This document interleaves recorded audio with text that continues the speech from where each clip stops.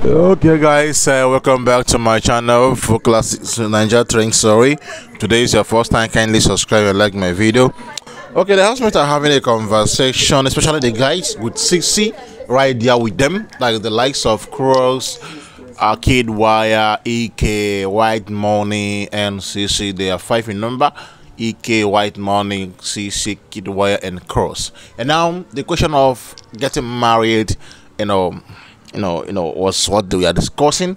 And it was Cross who made the first statement. He said that after the show, he will travel to Canada to get a wife for himself. That's what he said. He said after the show, he will travel to Canada to get a wife, a wife for himself.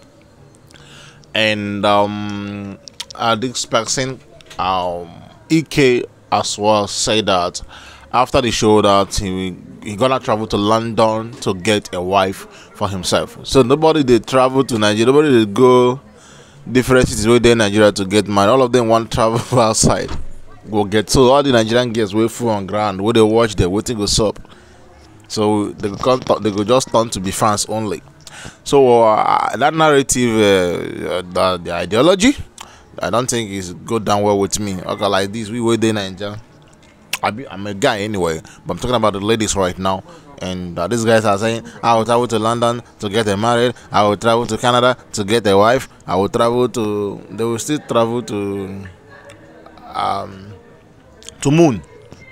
They will still travel to Moon to get a wife. Imagine that kind of concubinity. I better go. Now be the gist where they stop now. They say they go travel outside, go get married, go get wife, not even to get married, to get wife. Say they go travel outside. This one saying go travel Canada. The other one saying go travel London. Who know one travel to village?